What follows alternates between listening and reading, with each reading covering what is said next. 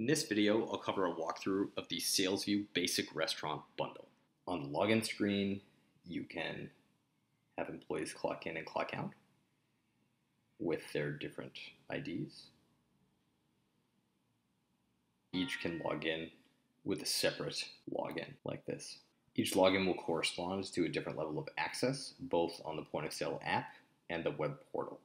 You can see that Amy is logged in to the point of sale app at this time. However, other employees can also clock in and out by using the time clock icon here without Amy having to log out. You can do this by clicking the time clock and they can enter their particular PIN to clock in. You can click on the table map in the top right. Here you can view the table layout. This is scrollable, so if you have a large footprint, we're able to accommodate that. To open a table, simply click on the table you want. In this case, we'll use table 6. We can now start a tab at this table. Modifiers in SalesVu work like this. We have vegetable ramen.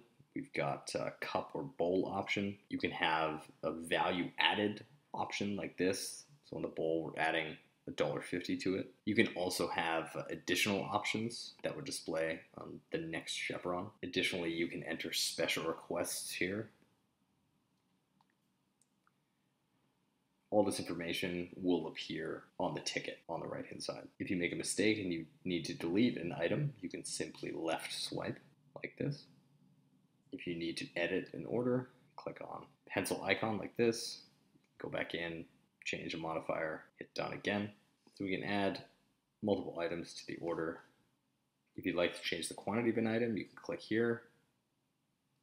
If you need to make a runtime discount, you can press on the % sign here, enter a percentage or currency value of the discount and apply that. This can be restricted depending on who is logged in. If you want only managers to have access to this particular type of discounting, that's possible. You also have the option to do discounts with this button here, and these buttons would apply to an individual product, a group of products, individual category, group of categories, or all products. These work very well for things like employee discounts or perhaps member customer discounts. We also have time-based discounts. If I select this tuna nigiri, there's a discount automatically applied of $1. This can be set up on the website portal, and we'll show that later in the demo. To search through items on the menu, you can navigate by selecting different categories at the top. You will then see a curated list of SKUs appear below that. Categories can have subcategories as well. You'll see if I select beverages, the subcategories of non-alcoholic, wine, tea, and beer appear at the top. If we select these, the SKU list further gets curated, and we have only those items. So it's very easy to navigate an extensive menu or product list. You can also change the view of the SKUs to be in line like this if you prefer, or a grid pattern with or without images. If you need to add a new menu item on the fly, you could simply click this plus sign, enter a name, select a category, enter a description if you wish, enter a selling price, select the appropriate tax bracket, or add a different tax bracket. You can select a color for the particular SKU button. If you have a UPC code for this particular item, you can enter it there, and you can press save. If you'd like to add a customer to a table, simply click on the table map icon on the top right-hand corner, select the table you want, add the items to their tab. We can fire that order to the kitchen, and then we can switch tables by simply selecting the table map again and selecting a different table. You can add some items to this table,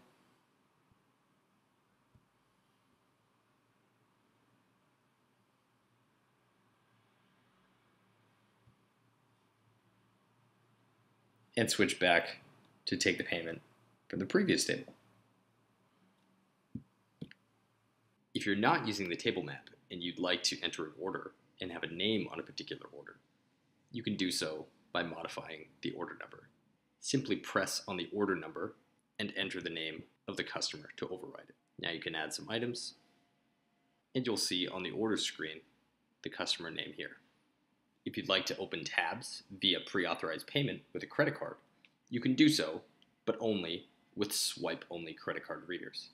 Please contact our support for details about this. When it's time to take the payment, if you need to split the check, simply hit pay and split payment. You can split the payment by amount as many ways as you'd like, split the payment equally, or you can set custom amounts for each customer. Click Pay and take the payment with whichever tender you prefer. Alternatively, you can split the check by item by clicking Pay, Split Payment, and Split by Products. Say we want to split this 3 ways. You can simply click and drag items to each applicable customer. If you wanted to split one item between multiple customers, simply click and hold like this. Select the customers you wish to split the item between and click Done. If you make a mistake or need to move an item in between customers, you can simply drag it from one customer to the next. You can take payments from each customer by clicking Pay, taking the corresponding payment via cash, credit card, or other payment method, and continue this process until all payments have been received. Once all of the payments are made, the table will become open again. If you'd like to use the SalesVu customer loyalty program, you can activate it and you'll receive this pop-up each time you start a new order. To add a customer to your loyalty program, simply enter their phone number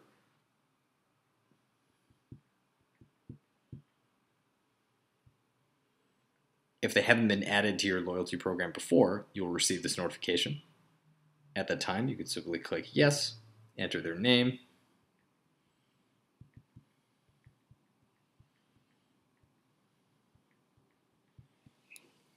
and click Done. So we've successfully added this customer. Click OK. And we'll see on the right-hand side, we have their details, their name, email, and phone number. This will be stored in SalesVu, and you can reference this later. As customers are making purchases, after payment is received, you will now see details about their loyalty balance earned thus far and additional loyalty points needed to unlock their account. Once their account is unlocked, you'll be able to add loyalty payment on the previous screen. If you'd like to sell a gift card on SalesVu, you can simply select the gift card category at the top here. Select the amount of the gift card you want to sell. In this case, we'll do a $40 gift card. And you'll see this appear. This is going to activate the iPad camera. You can hold the barcoded gift card in front of this to activate that particular gift card. You can also enter the gift card number manually here. Once the gift card number is entered, you can click Pay and take the payment for the gift card. You'll get a notification showing the new balance of that particular gift card. If you have some items you want to pay for by gift card, you can simply click Pay. And on the point of sale, you can either manually enter the gift card number here, or you can activate the camera on the iPad, and this will be able to capture the barcode image of the barcoded gift card to take the payment. If there's not enough money on the gift card, you will get this notification. You can close out the shift by clicking on the piggy bank icon here. Click on that and you'll see a breakdown of all the different tenders for the day. You can manage the cash from here. Maybe we want to take out some cash, buy coffee. Enter that info there, hit save, and you can see we deducted that amount. You can do a deposit to the safe. If you have a printer connected, you'll have the ability to print this slip off, and you can close out the shift from here. These closeout reports will be saved to the cloud-based server and can be accessed at any time from the web portal. As with other functionality on the POS, you can limit access to this screen to only certain employees if you wish, and it will be PIN protected. You can also have employees have their own individual cache. Certain restaurant merchants like to do this, and we can accommodate that. Just contact our support and we'll let you know how to set that up. In the web portal, you're able to customize your products and service offerings. You can click here. You'll see all the categories listed on the left and the product names listed here. If you'd like to add a new individual product, click Add Product, populate these fields, name, selling price, upload an image if you wish. You can select an optional color for the tile on the point of sale. Select a category, select whether the good is non-sellable, sellable, or if it's a service. You can select if you're tracking inventory for this item. If you are, there's some additional fields to populate. So if we track by weight, or if we track by another unit, the units are customizable. We can help you set up custom units. We have some populated here already. For instance, cups, fluid ounce, gallons, liters, etc. If you need something else, we can help you set up a custom unit. Here you can also configure modifier groups and components. Components will be used if you are having the product draw inventory from a larger inventory unit. The best example of this is something like beer. If you want to sell a pint and have the pint be deducted from a keg inventory unit, we can accommodate that with these components. These could also be components like recipes for a particular item that you're selling. Modifiers are fairly self-explanatory. You can save modifier groups. So for instance, a modifier group could be something like cooking temperature, and you could reuse that modifier group across all the items that you need to. You can add to these at any time. You can manage the categories here. There's a hierarchy of categories, so you can have multiple levels. When you're creating a new category, you can have a parent category assigned here. So if this is a subcategory of something else, or you can have it be a standalone category. There can also be an image if you wish. Included when you subscribe to SalesVu, our onboarding team will contact you and assist you with your product list build. All you need to do is submit a picture or a CSV file of the product list, and you can do this on the dashboard here. This will be clickable when you sign up for your free trial. You do need to be subscribed to take advantage of this service. Another web portal feature you'll want to use for this bundle is the table reservations configuration. From here, you can customize the table map. As we mentioned in the point of sale demo, we can accommodate any layout. It's very easy to customize this. If you need to move a table, you can simply drag it like this, click Save Layout, and back on the point of sale, you'll see that that is updated. To add a table, click here. You can assign particular employees to this or not. Pick a name, select a shape, select a capacity, and press OK. Now we've got our new table. We can drag and drop that wherever we like on the table map. Hit save, and that's now synced with all of the iPads. You'll want to activate the cross-device sync if you're using SalesVu in a restaurant. To do that, click Settings, and go to Cross-Device Sync, and activate it here. This will allow you to sync data across all devices. So for instance, if you're opening a tab on one device and you want to close it out on another, this will allow you to do that. Same goes for the table map. You can open a table on one device, close the table out on another device by enabling the sync feature. You'll also want to set up your employees module. You can do that by clicking on employees. Here we have quite a few different features. First thing you'll do is enter any employee information here. If you want to add a new employee, do this, populate these fields. Most importantly is going to be their name and phone number, which you'll see why in a moment. After that's done, you'll want to go to access levels, where you'll customize that employee's access levels. For Amy, you can see we have website access levels. She has access to all of the website. We can restrict access to different areas of the website by toggling this to no. Same goes for the payment device. Any of these different actions, you can restrict these simply by toggling this to no. The scheduler is the next thing you'll want to set up. This allows you to create a shift for one or multiple employees. To do so, simply drag like this. You can customize the time if you need to. Select the employees or the group of employees that the shift will cover. You can repeat this shift multiple times. Perhaps this is the Tuesday, Wednesday, Thursday shift. You can repeat it every week, every 2 weeks, etc. Select a particular end date. Perhaps this is through the end of the summer. You can add a comment if you wish, and you can create and publish here. Once you've created all your shifts, you'll want to publish/notify all. This allows you to send text messages and or emails to all of your employees based on your notification settings. The notification settings can be configured here, and you can select what you'd like to happen for various different actions. SalesVu will also create both Google Cal and iCalendar events for all shifts that are scheduled. That way, all of your employees have their shifts right on their phones. You're also able to enter different compensation levels for each employee here. Labor reporting is handled through the labor report. You can pull a report for a specific date range or use a quick pick. In the reports, they'll look like this. You'll have the name, location, job title, total hours, normal hours, overtime, commission earned, and several other fields. Included in these fields are credit card tips that a particular employee earns. If you're pooling tips, you'll have to calculate this separately. Passwords and PINs are all managed from this module. If you turn off employees' access to the employee management module, they'll only be able to view a read-only version of the scheduler, time off requests, and shift trade requests. To set up gift cards and loyalty, click on here. First, we'll start with the loyalty program. It's very easy to set up. Go to loyalty settings. By default, these will be 0. Simply select two numbers. First being the loyalty percentage. This is the percentage of purchases that will go towards customers' loyalty balance. Then select an unlock threshold amount. In this case, we'll have $10. So a customer must earn $10 before their loyalty unlocks and they're able to make purchases with loyalty dollars. Simply click save and you're ready to go.